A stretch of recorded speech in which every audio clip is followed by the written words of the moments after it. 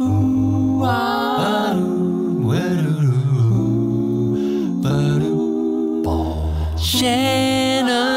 Lumber Industry Update.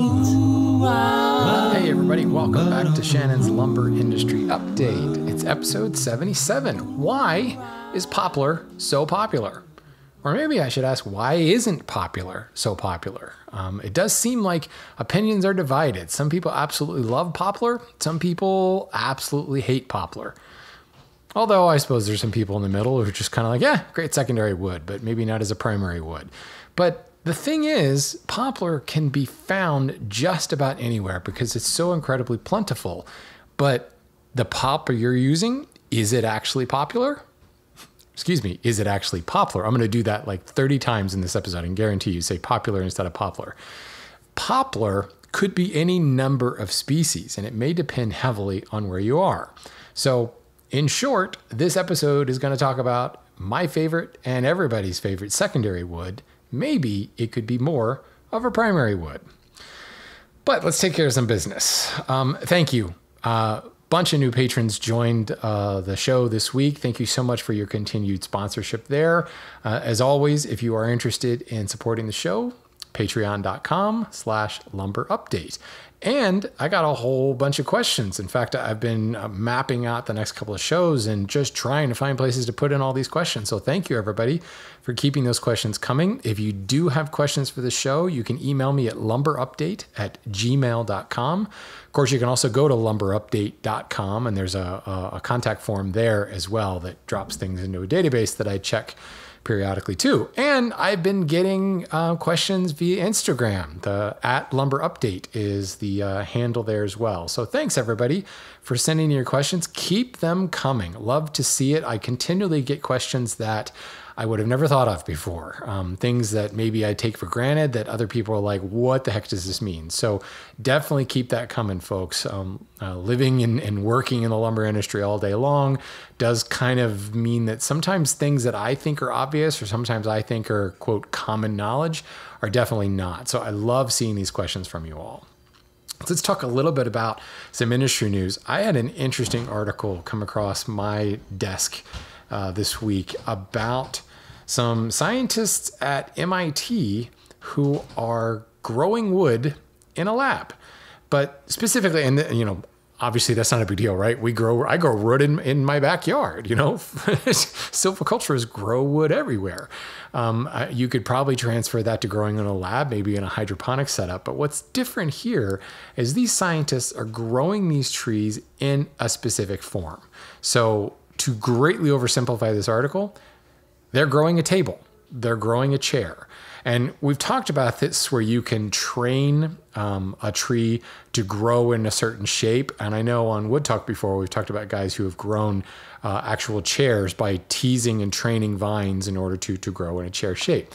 This is like 3D printing wood that I've talked about in the past on this show, but now we're not 3D printing anymore. We're actually growing it in a particular mold and a particular shape. Very, very interesting stuff. Obviously, we're a long way off from you know, mass production or overall application here, but it kind of blends 3D printing with actual growing of the plant, the cell. Very, very interesting stuff. So I'm going to place an article or place a link to that article worth checking out. It's a pretty long article, and it gets in a lot of technical detail, which I dug. I loved it. Basically, 3D bioprinting techniques is what this is all about. Cool stuff. Next, there's been an act that the Biden administration has been looking at for called the Build America Act. And it's another one of those, let's try to keep things on shore as much as possible, increase manufacturing and things like that.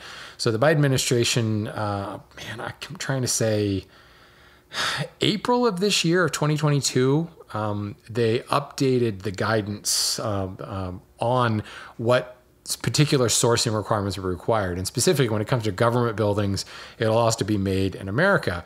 But what's interesting is the plywood lobbies, the all the people, the agencies and industry interest groups around plywood are saying we need to include hardwood plywood in this as well. And it's currently under consideration, which if it does pass, it could be particularly interesting because the Decorative Hardwood Association that has been really pushing a lot of this is saying that veneer should also be considered a construction material, as is plywood.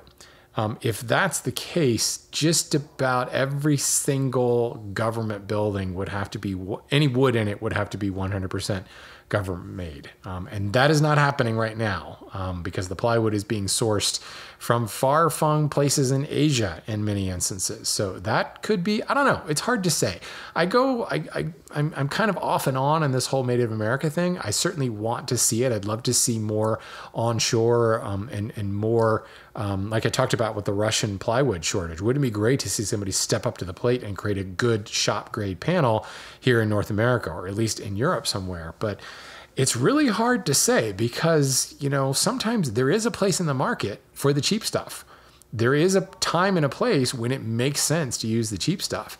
And I often wonder, can the cheap stuff actually be made in North America? And if so, what corners have to be cut to get there? So I don't know, I'm up in the air, but it is a particularly interesting industry update that I'm gonna kind of pay attention to, because if this petition does go through, instead of it just being the stud material, it's going to be all the hardwoods and all the veneer products as well, which is pretty much all the wood that you can think of would have to be made and manufactured. That's the key thing, manufactured in America, not sourced in America, but manufactured in America. Big difference there. So be curious to see where we go on that whole thing, as they say. So let's get kind of into our main segment. This was spurred on by Jonathan. But also, frankly, I love poplar. I use it all the time as a secondary wood, but I've also built many pieces of furniture using just poplar. Poplar is a fantastic paint grade wood. We say paint grade because a lot of times it means is, you know, it's not very aesthetically pleasing. And a lot of people will say poplar is kind of meh. I kind of like the look of it. But more importantly, the grain structure takes paint really, really well. It goes on nice and evenly. Likewise, you can dye poplar really evenly as well and not get a whole lot of blotchy nature to it. And dye is really paint, if you think about it. It's just a more dilute, less opaque version of paint. Although depending upon how strong you mix your dye, it can be completely opaque.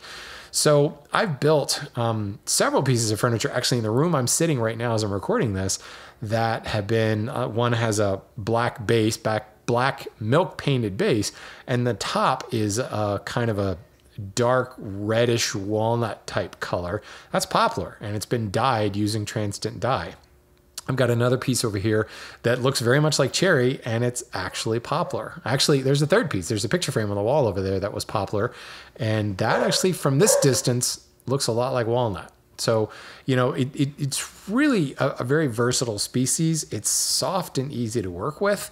And it is found everywhere in North America. But really, it's kind of found all over the world. It's just a question of what poplar is your poplar. So Jonathan says, I've been meaning to ask you about poplar for the longest time.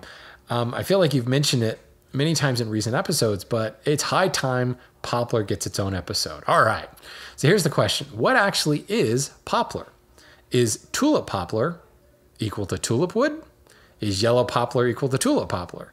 And in particular, I'm in Maryland, just as you, and what specific species of poplar are our beautiful tall poplar trees with yellow-orange flowers that seem to drop sap all over your car if you park underneath one?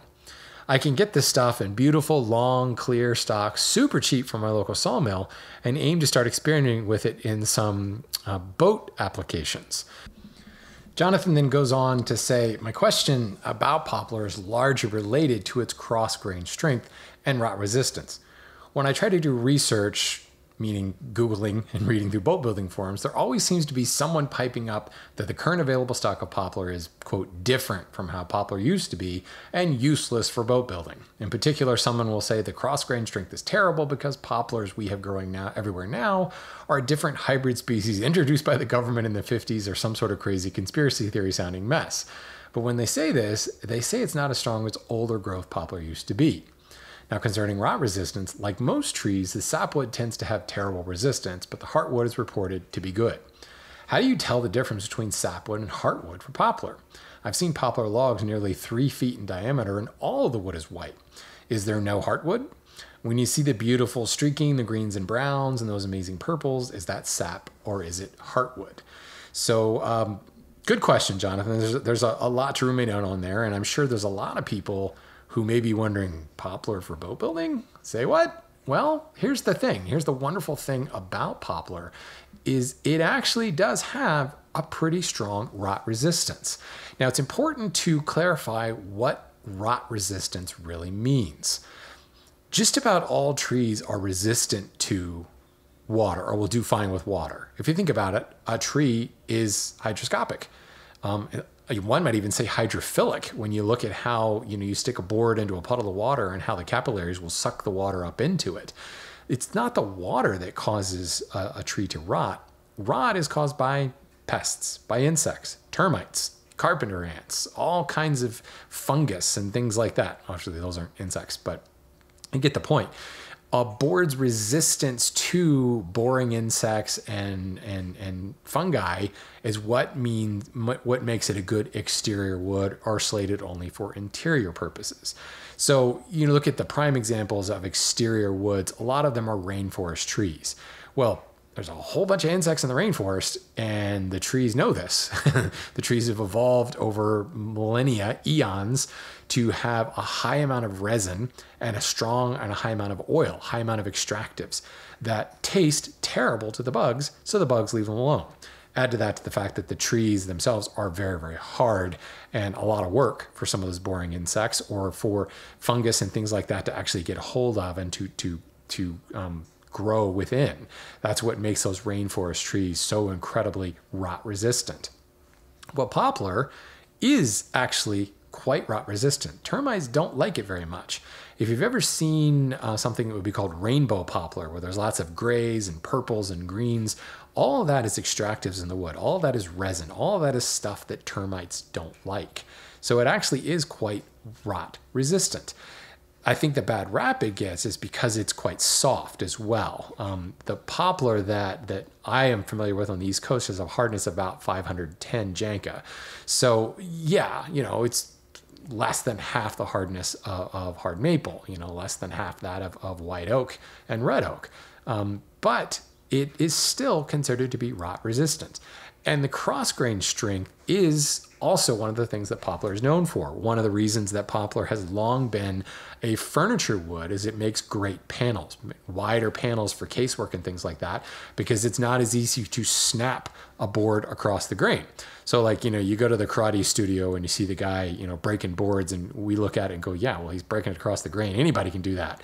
Well, a lot of times they're pine boards. Throw a poplar board in there and it becomes substantially harder to do this. And you can go into your own shop, grab a 12-inch wide pine board and grab a 12-inch wide poplar board. You could still break them across, along the grain over your knee, but you'll find that the poplar board is substantially harder. Moreover, do this with a poplar board and something like a maple board, and you will be surprised at the very little difference to snap a poplar board than it is a maple board. Now, you may find the maple board a little bit harder to snap over your knee, but not substantially. And when you consider maple has a hardness of about 1450 as compared to the 510 of poplar, that's impressive. So yeah, just the way the tree is structured, it actually has pretty good cross-grain strength. But let's talk about botanical names. Let's talk about let's kind of address Jonathan's questions.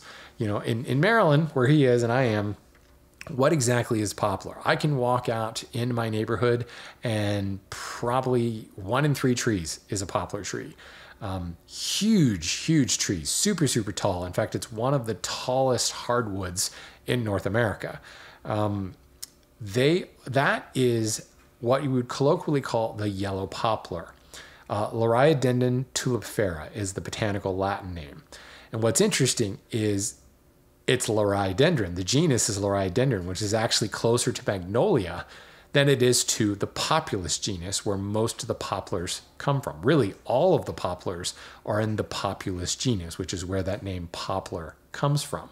But the Populus genus is cottonwoods and aspen, black poplar, balsam poplar, white poplar. Basically, anything that has poplar in the name except yellow poplar is in the Populus genus. All of the cottonwoods and all of the aspens also fall into the Populus genus, and they are all very, very similar. Like we can expect black walnut and butternut to be very much the same, or Eudaly and sapele to be very much the same because they are in the same genus. You can expect all of the Populus genus woods to be very similar. Here's the thing. Even though yellow poplar is in the Magnolia family, it's in the Liriodendron genus, it itself is also quite similar to the Populus genus. So it probably kind of makes sense. Someone probably long ago misidentified it and just, oh yeah, that looks like, white poplar, or maybe not white poplar. It looks like black poplar. White poplar grows in Europe, by the way. So if somebody was standing on the east coast of North America looking at a yellow poplar and thinking, that looks like white poplar, he probably just got off a boat from Europe. You know what? Now I'm doubting myself. Yes, yeah, white poplar is southern Europe and all the way over to southern Asia. Sometimes there's too many species running around my head, folks, and I get them mixed up. But it's possible that somebody looked at a yellow poplar tree, Liriodendron tulipfera, and said that looks a lot like Eastern Cottonwood, which is in the Populus genus, so we're going to call it poplar. And it is of a more yellowish cast than white poplar or black poplar or balsam poplar. So I'm pretty sure that's where it came from. I haven't obviously done the research to figure it out, but technically, no, it is not a true poplar. It's more of a magnolia.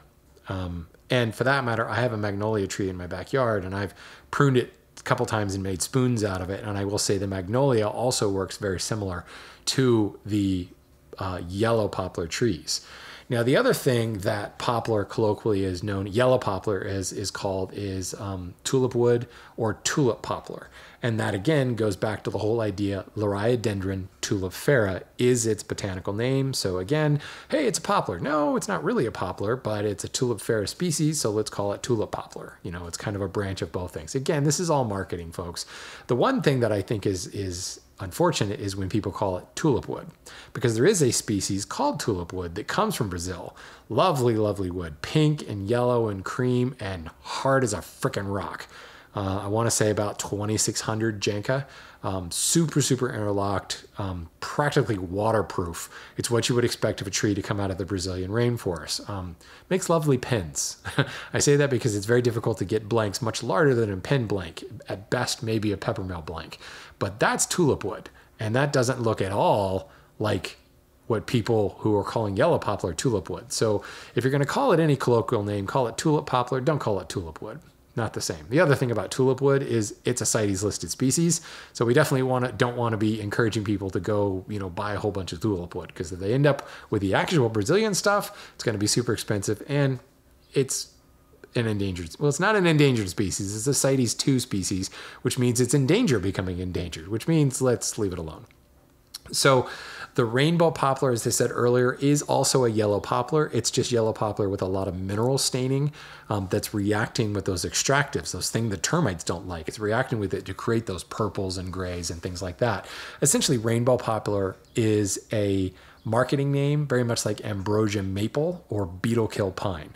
Ambrosia maple it's mostly a soft maple, although you will find some hard maples with fungus, with mineral staining in it. Beetle-kill pine is several varieties of pine, but it's got excretions from beetles that have stained it.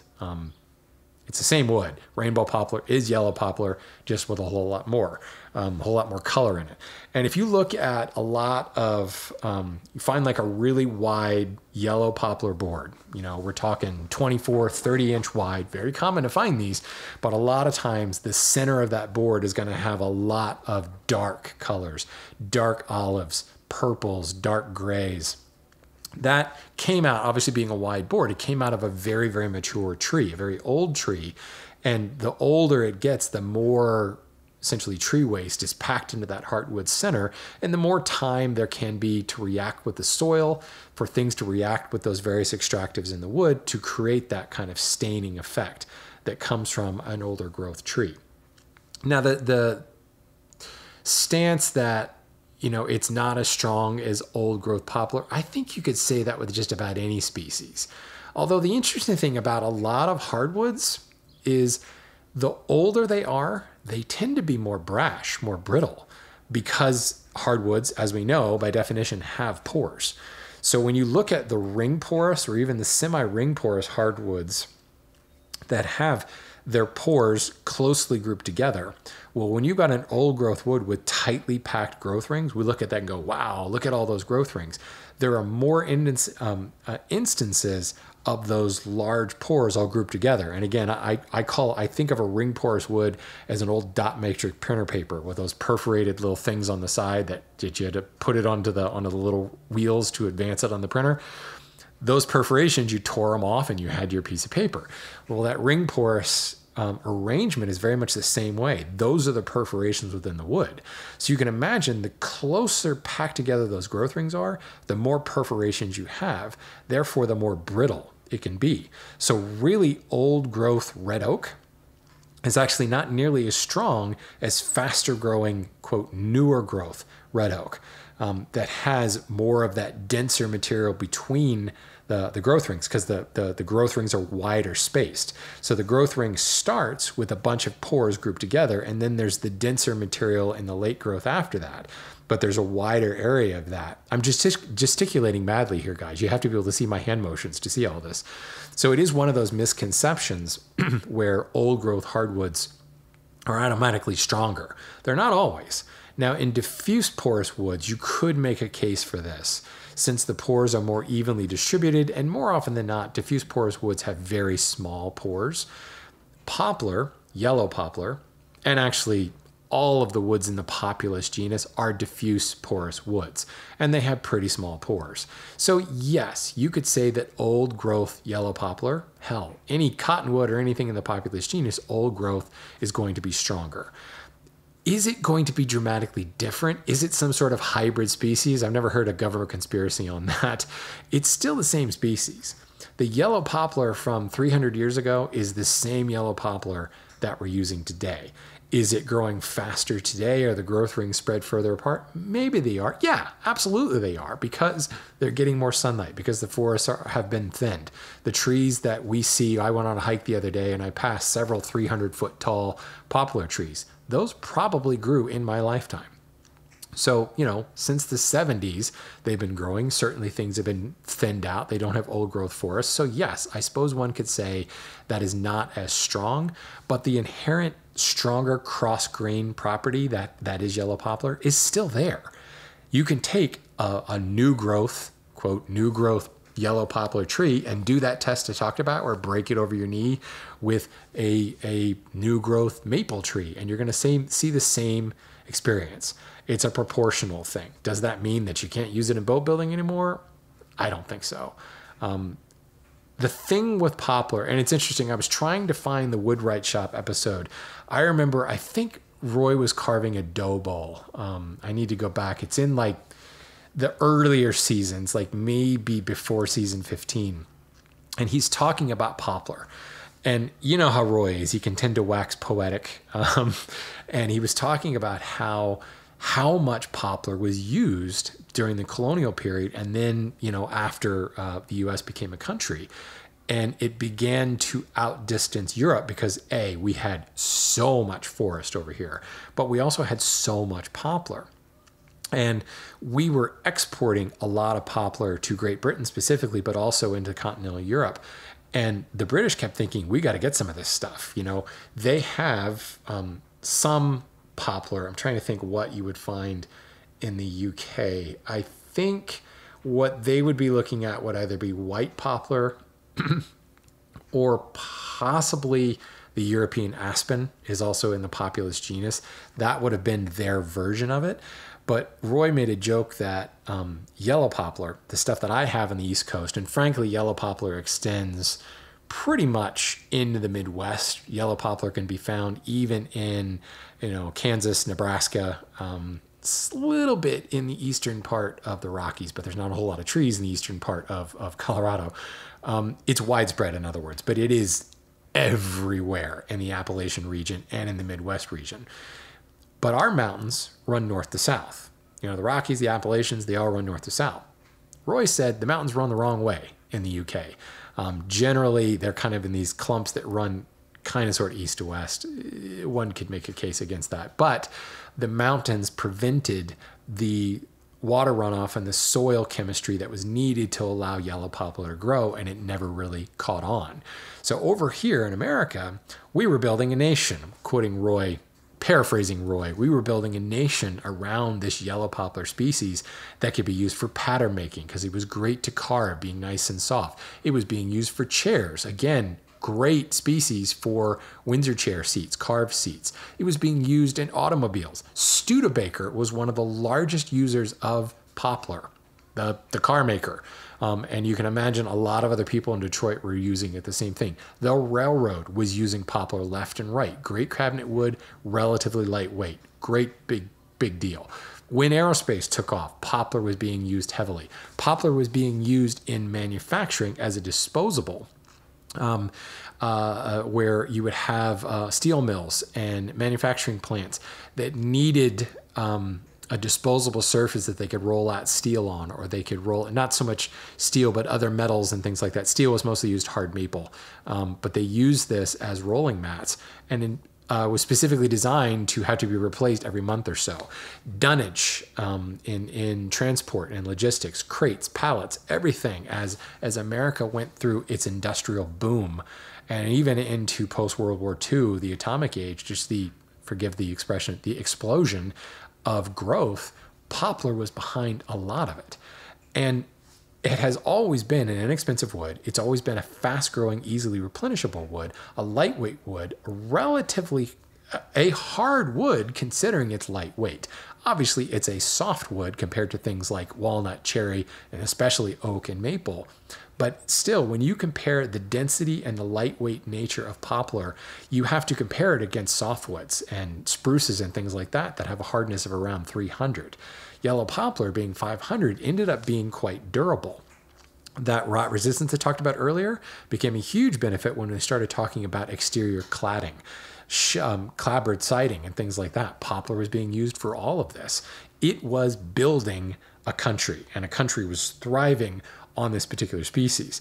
Because the British, their mountains ran the wrong way, they couldn't get it to hold on. For that matter, you could make the same case in a lot of continental Europe, where it just wasn't grabbing. Whether the Mediterranean climate of southern Europe couldn't handle it, the northern climate couldn't handle it, it just didn't grab on anywhere else. It is very much a distinctly North American species. But let's talk about some of the other species of poplar that we run. Actually, you know what? I kind of brushed over this, but let's talk about yellow poplar. Liriodendron tulipfera. It is probably the hardest of the poplars, whether it be the Populus genus or in the Liriodendron genus. Yellow poplar at 510 is the hardest of all these species. The Populus genus tends to be around 300 to 450 on the Janka hardness scale. All of these, whether it be Liriodendron or Populus genre, are diffuse porous, which means they take paint really well, but they also take dye really well. No pore filling required for this. The lower density of these also provides a fair amount of tooth for a pigment like paint. So a lot of times when you've got like a really, really hard kind of slippery wood like hard maple, a lot of times people will say, well, scuff sand the surface to give the paint a little bit of tooth. Poplar, due to its lower density, one might say somewhat spongier nature because it is quite a bit softer, it already takes it, and it actually doesn't really require priming in order for paint to take it on. The harder woods, you need to prime it for paint to take it. So that's one of the things that, like, the number one reason I sell poplar today, and I sell a lot of poplar, is because it's used for painted moldings. Fantastic for that. The density is around 0.4 to 0.5, depending on its moisture content, which again, that low density allows for all these nice things like easier workability, lower softness, great taking paint, but also lightweight. As a really lightweight wood, it's a great furniture cabinet wood. You can build large panels and not have super, super heavy pieces of cabinetry. You can use it in wainscoting and siding and paneling, solid wood format, and not have it be super heavy. You can use it for millwork, specifically interior moldings.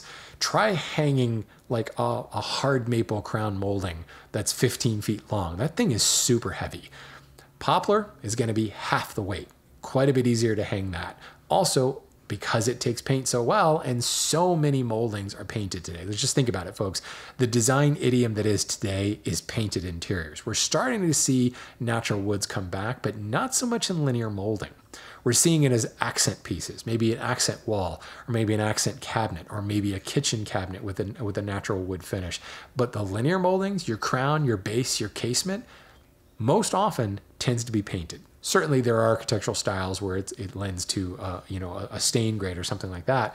But I would go out on a limb and say probably 75% of the linear millwork in this country is painted. And it's probably poplar. If it's not some sort of plastic, it's probably poplar.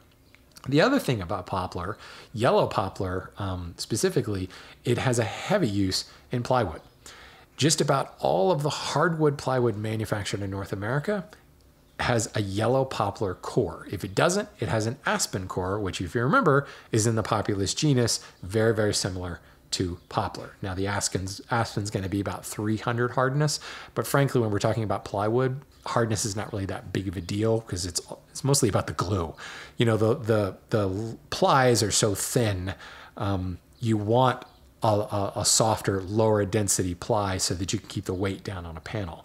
But that's a major aspect of poplar in manufacturing is this engineered plywood material.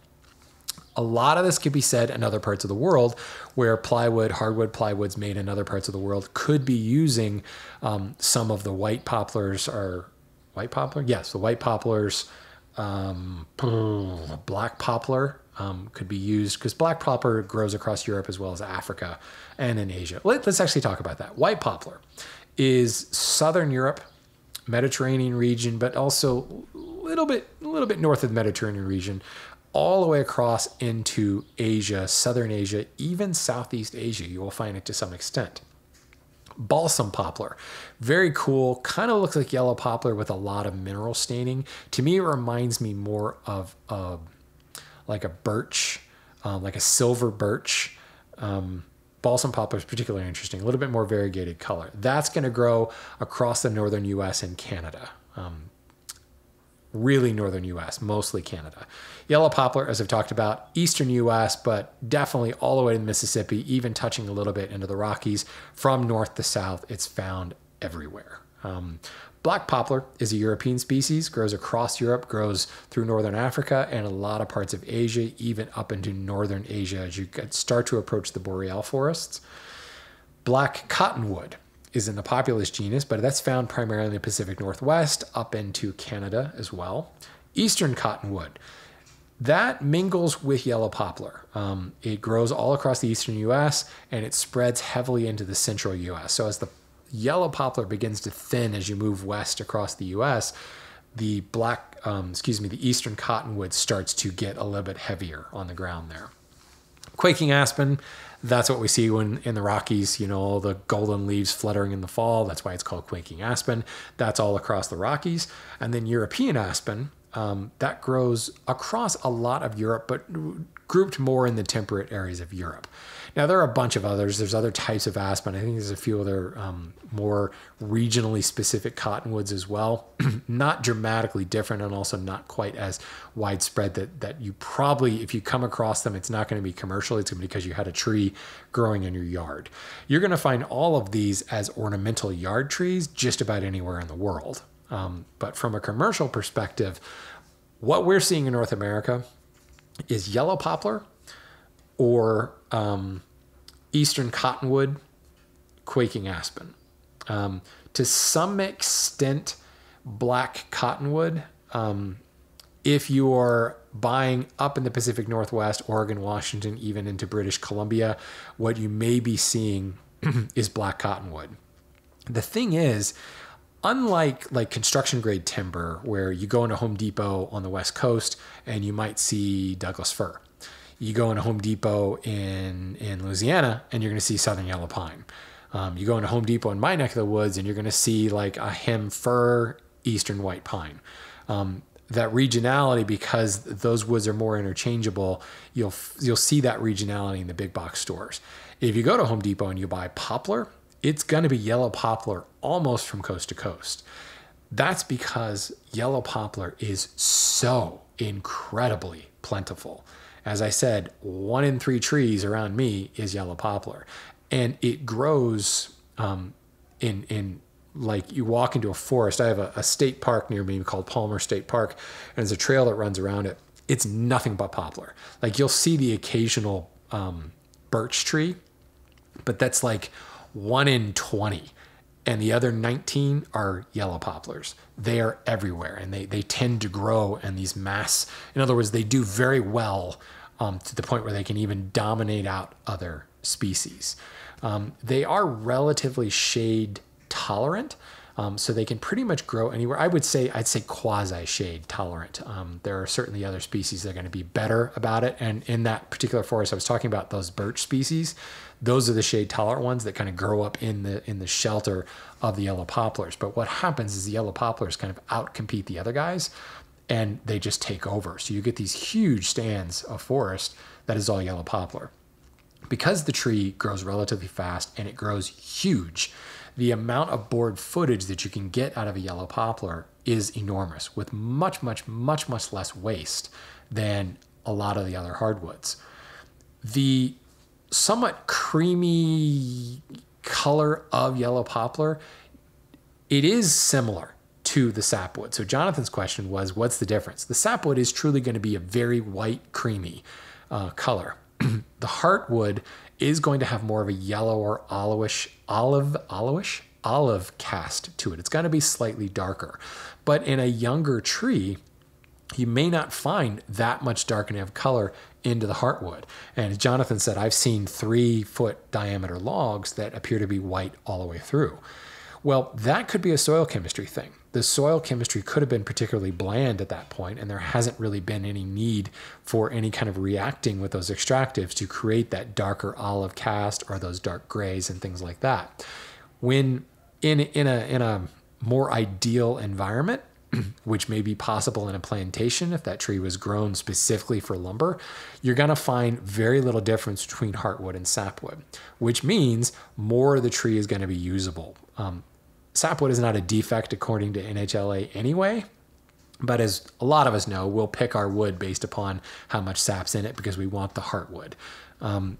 Poplar, because A, there's not a dramatic difference between heartwood and sapwood, more of that wood can be used. B, because so much of poplar's use, at least in furniture and cabinetry, is as a secondary wood. Drawer boxes, things that don't be seen, things that get painted, we don't care about the appearance. And let's be fair, the aesthetics of poplar, it's not cherry. You know, cherry is beautiful, walnut is beautiful. Poplar, I think, is beautiful in its own way. The thing I find beautiful about poplar is just the sheer size of it, the sheer quantity of it. The fact that I can go anywhere and see hundreds, thousands of enormous poplar trees with super straight boles. And I look at that tree and go, man, that is like all usable lumber. There are no knots in that. It's pretty much all clear. There's a great deal of respect for the tree itself, but the lumber that it produces, to the point where that kind of tinges my view, and I find poplar to be quite beautiful. But yes, set a poplar, yellow poplar board against, walnut and cherry, and I'm going to choose walnut and cherry every day. Heck, I would choose white oak over that. But you get the point. Much of its use is not so much for its aesthetics, it's for its, size of boards, workability, lengths, especially when it comes to moldings and millwork. One of the reasons it's so popular in millwork is the average length of linear millwork, at least the orders that I fill, 15 foot long. People don't want 8-foot pieces of crown. They want 15-foot pieces of crown, 20-foot pieces of crown. It's very, very common to order your millwork, your linear millwork at least, in that respect. So it is a fantastic species for all of these things, and the heartwood and sapwood designation is not that big of a deal. if it is a big deal to you, because yes, most sapwood is going to be less rot resistant.